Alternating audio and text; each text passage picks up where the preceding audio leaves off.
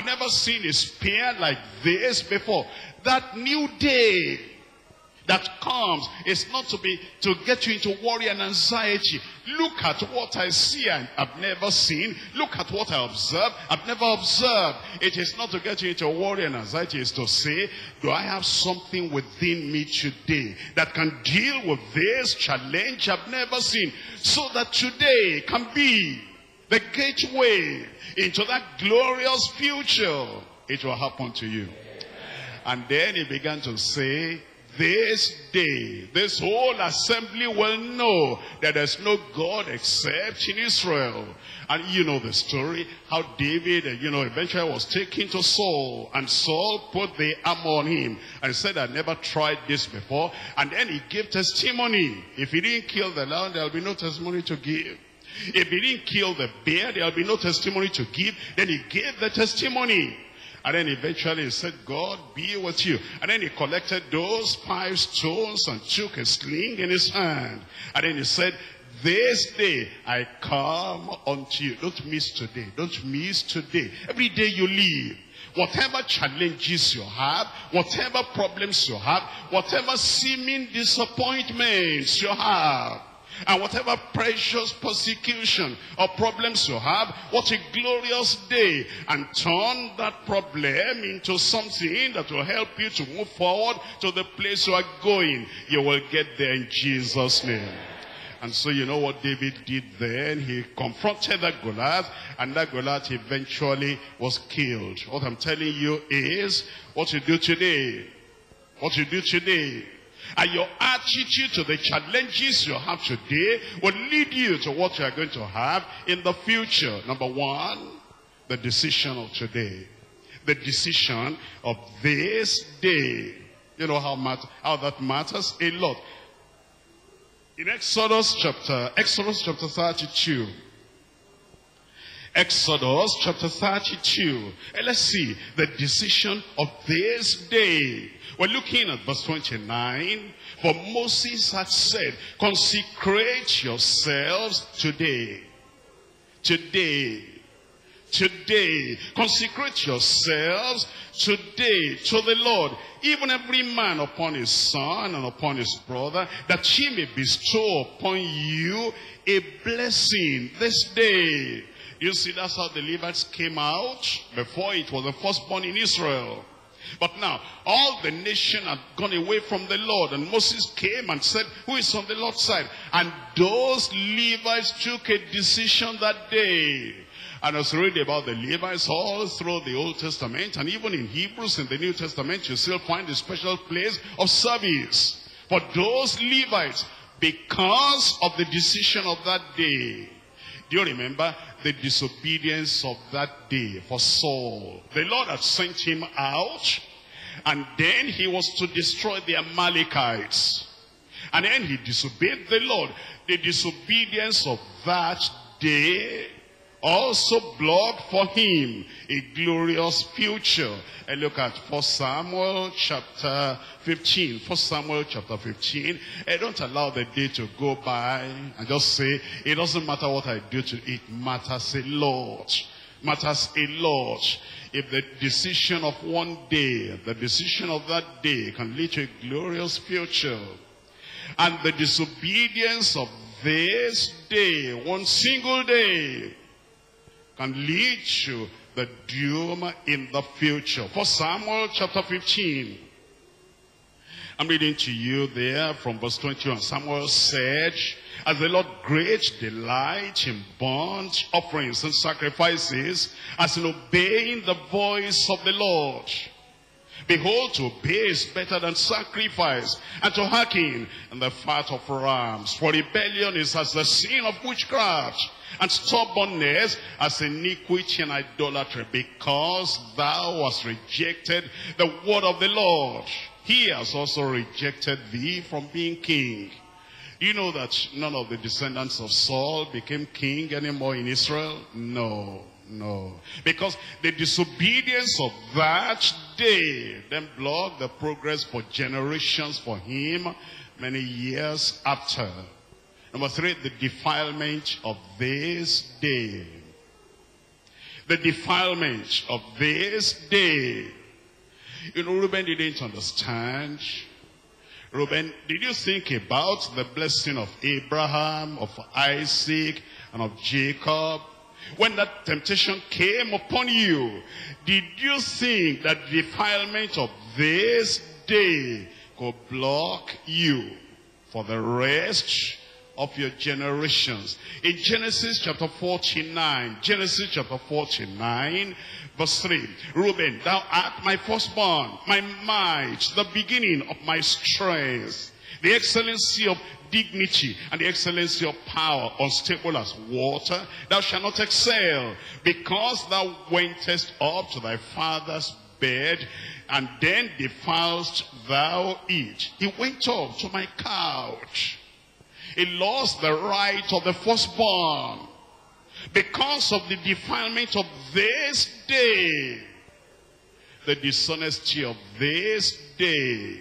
Jacob called Esau and said, Esau, my firstborn, go and make me venison, of which I like, and bring it to me that I will be able to bless you. And the mother had that.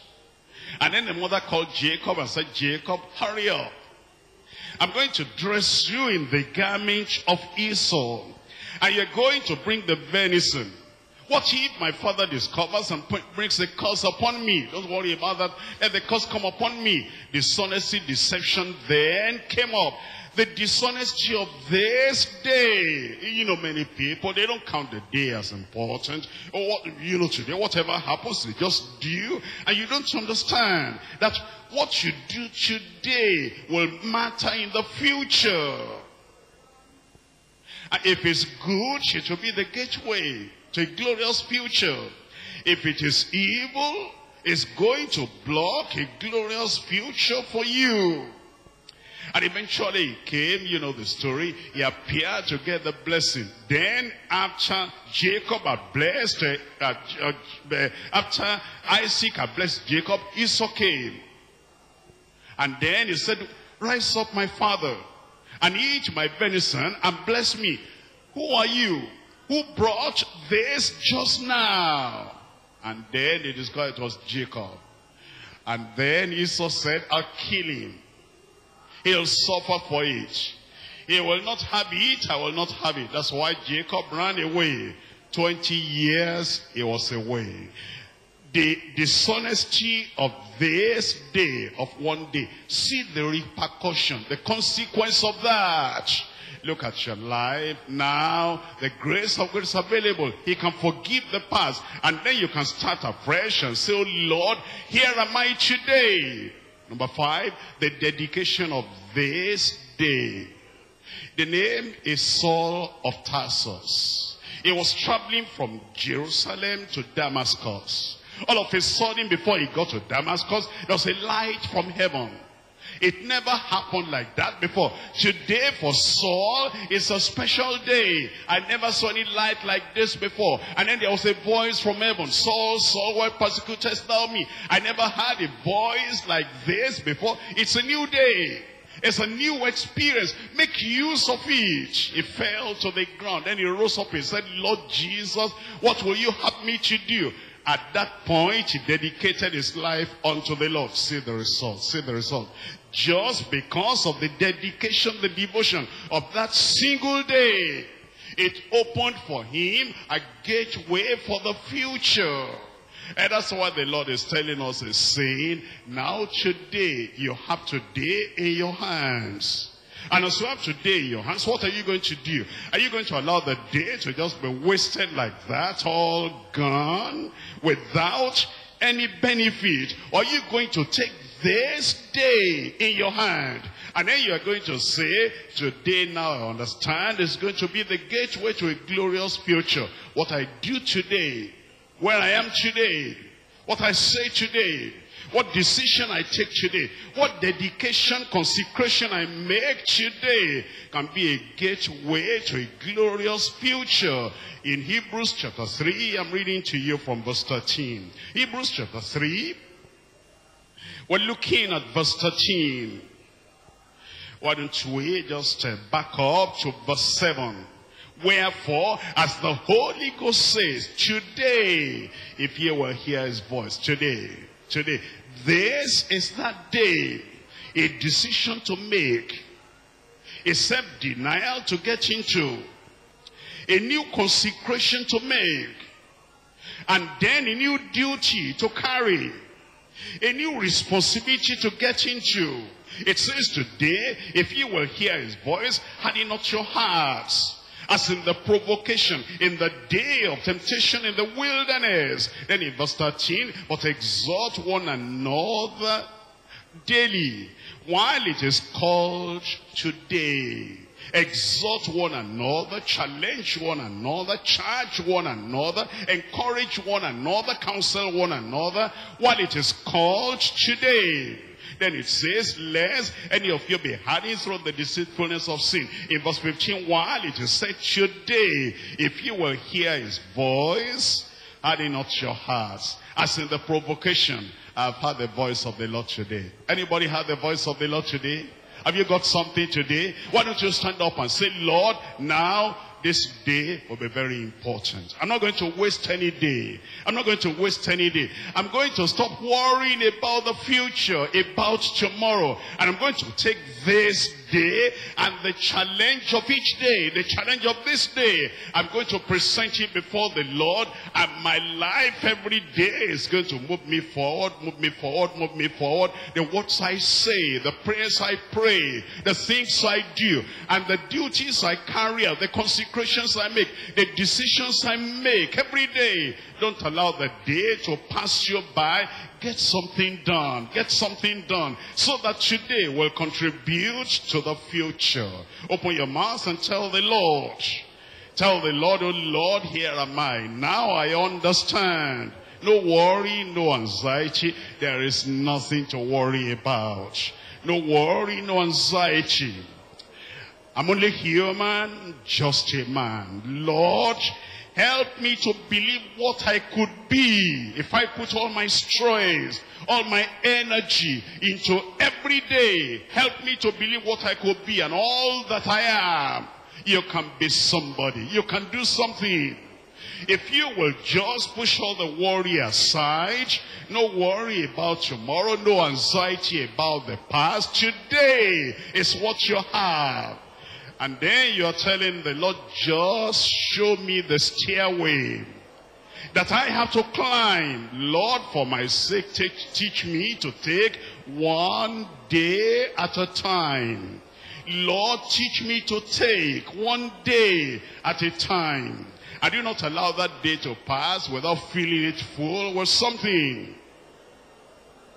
Fill it full with something. One day at a time, Lord Jesus. That's what I'm asking from you. One day at a time, Lord Jesus. That's what I'm asking from you. Give me the strength to do every day what I have to do. A lion to kill, a bear to crush. Don't let me run for the challenge of the day. Give me the strength every day to do what I have to do. The day, as the day comes, take it one at a time and do what ought to be done. Look away from non-essentials, unimportant things. What can I do today while others are playing games? What can I do today while others are roaming about? What can I do today while others are just idle? What can I do today when others are gossiping? What can I do today when other people are just sitting down, doing nothing? What can I do today that will contribute to my future? Today. Yesterday is gone, Lord Jesus, and tomorrow may never be mine. Lord, help me today. Show me the way one day at a time. Help me today, oh Lord, show me the way to take, to handle, to face one day at a time. The challenges of today, the opportunities of this day, the obstacles of the day that will strengthen your muscles, the problems and the pressures and the persecutions and perplexities of this day. No self-pity and no crying, but something that has come to bring a challenge unto you. What can I do with what I have in my hands today? Teach me, Lord, to take one day at a time. Show me the way. What I can do with what I have in my hands today.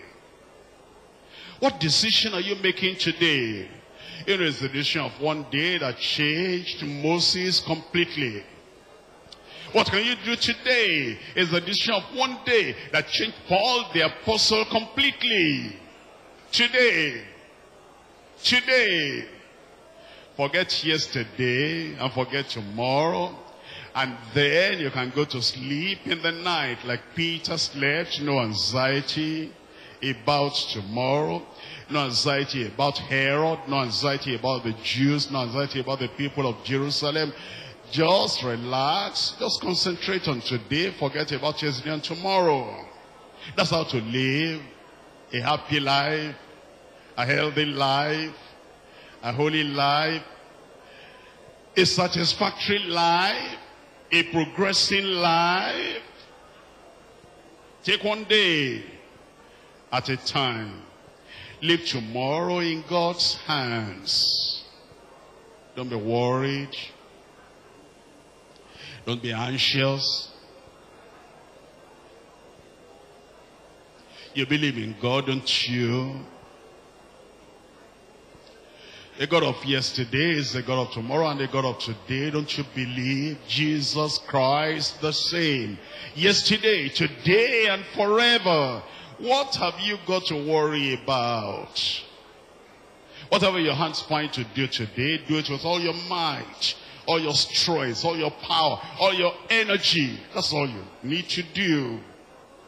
Then tomorrow will take care of the things of itself. Labor today with God's guidance and with great faith.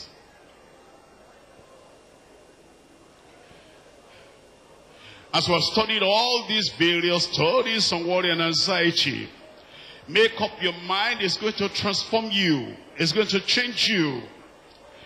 That you're not going to worry about anything anymore.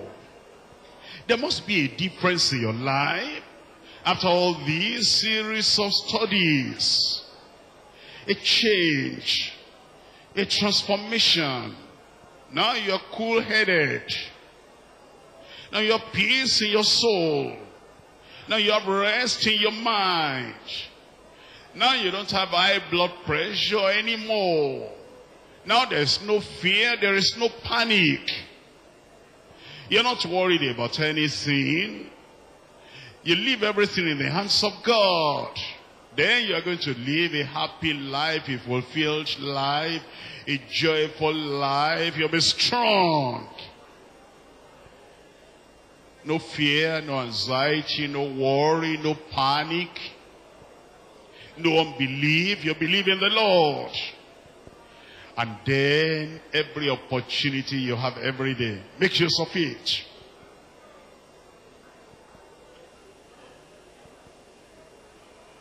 Every difficulty that comes every day, that's a great challenge, a great mountain to climb. Make use of it.